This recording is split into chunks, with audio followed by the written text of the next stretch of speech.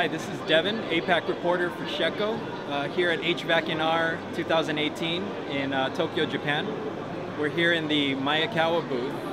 Mayekawa is one of the biggest exhibitors for natural refrigerant technologies at the show this year, and I'm standing here next to the REABEL. The REABEL for Mayekawa is a smaller sized unit that is good for industrial applications, especially for small and medium-sized businesses. When we spoke with some of the representatives here at Mayekawa, they told us that they're seeing an increased demand from these businesses for these types of units.